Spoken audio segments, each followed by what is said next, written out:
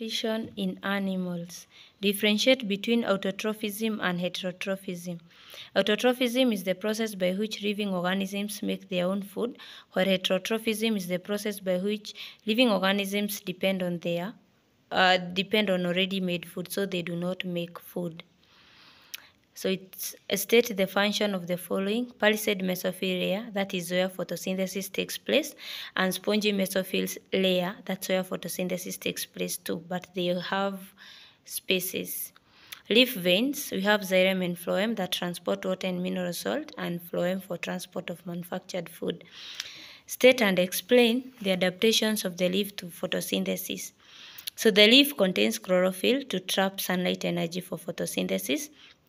It also has broad lamina that provides a large surface area for absorption of carbon dioxide. The leaf has xylem vessels to supply water to the photosynthetic cells and phloem to transport manufactured food.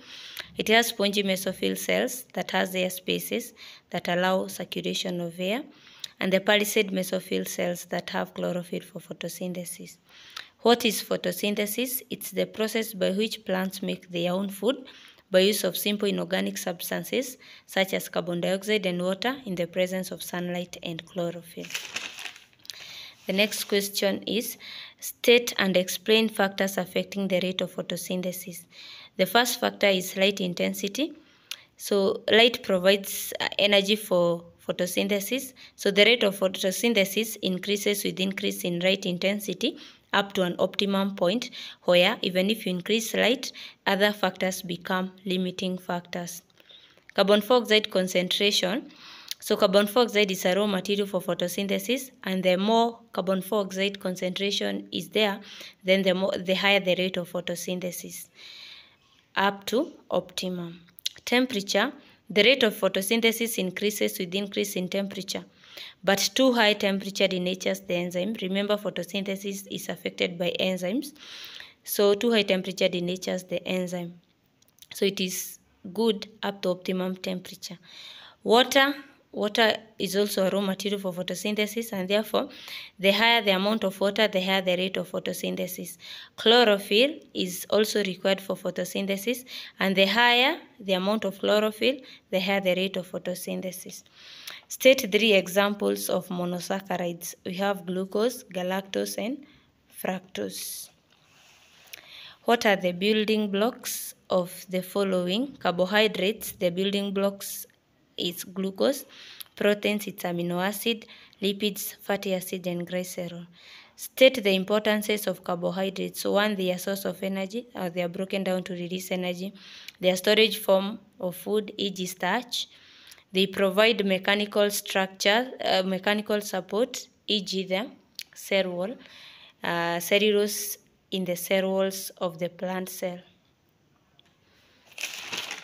Another question is explain the test for reducing sugars. So you put 2 ml or 2 centimeters cubed of reducing sugar into a test tube. Then you add Benedict solution. You heat and boil. Observation: if the color changes to blue, from blue to green to yellow to orange, then a reducing sugar is present. State and explain properties of lipids. They are soluble in water. They are insoluble in water. They dissolve in organic solvent to form an emulsion. They are inert, meaning that they are unreactive, and they easily change into liquid. So if you heat the lipids, the fats, the solid ones, then they will change into liquids. Explain 5 functions of lipids. They are broken down to release energy, that is in absence of carbohydrates, and they are stored under the skin to act as heat insulators in our bodies against heat loss. Then they form the adipose tissue that makes the plant animals buoyant in water. That means that they can be able to float on water. And then they are components of plasma membrane.